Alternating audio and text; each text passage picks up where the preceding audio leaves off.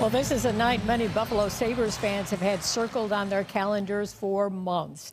Ryan Miller's name and number will hang in the KeyBank Center rafters alongside other Sabres legends. Our Tara Lynch spoke with his former teammates to learn more about this Sabres icon. Tara.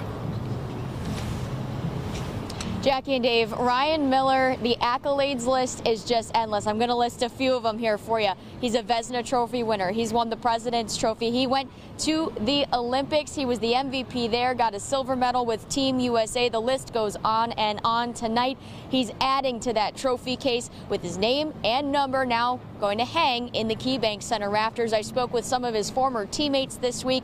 They described him as special, unique, and classy. They took the mask off this legendary goaltender.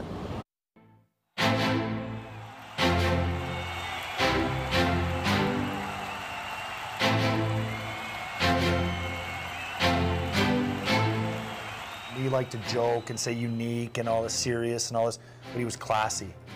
He did everything with class and dignity, and you know that sums up his performances. He's a team guy, but in his way. My roommates went from Petey to Ryan, so for me it was watching Step Brothers in Wedding Crashers. Door opens at 5 in the morning to come in. Door opens at 6 a.m. to go out to prepare.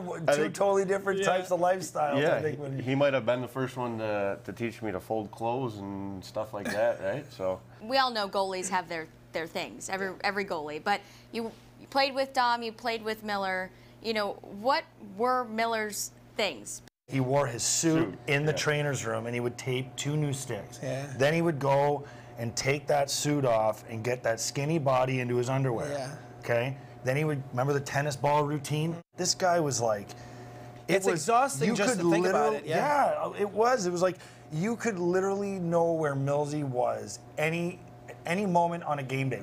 You knew where he was, you knew what he was doing, you knew how he was preparing. We see these jerseys at every single Sabres game, or whatever jersey he had. I mean, he was here for quite a few of them. Why do you think he's so beloved? The first time he held his catwalk for charity was the first time that I had been a part of a charity event that was, let's go have a party, let's have fun, and it's driven by the players, and let's do it. The players were told, stick to sports. You play, you practice, give us results, that's it. And Millsy did the foundation and did the events in Buffalo, and the community loved it. when you have a player of that caliber embedding himself in the community like Ryan did, I mean, how can you not love the guy? He's very calm, cool, and collected all the time.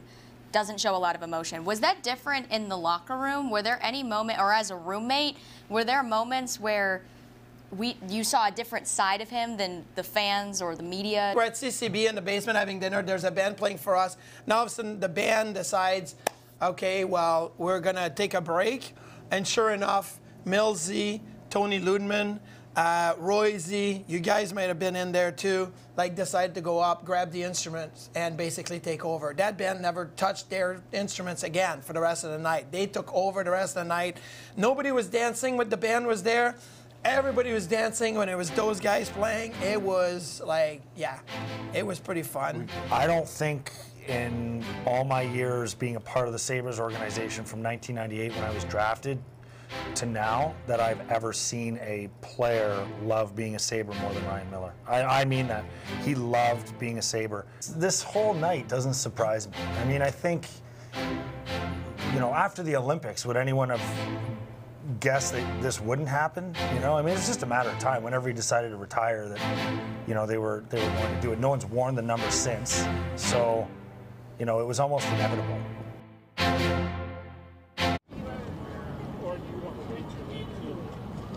And from speaking with fans here today, they agree with that last statement that it was almost inevitable that this night would come. If you are coming out to the game, the Sabres encourage you to be in your seat by 5:50. The festivities will start at 6 o'clock. For now, reporting in downtown Buffalo, Tara Lynch, News 4.